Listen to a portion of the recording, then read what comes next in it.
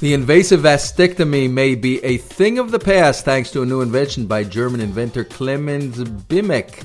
The new sperm switch, which allow men to turn off and on their fertility by simply flicking a switch inside of the scrotum.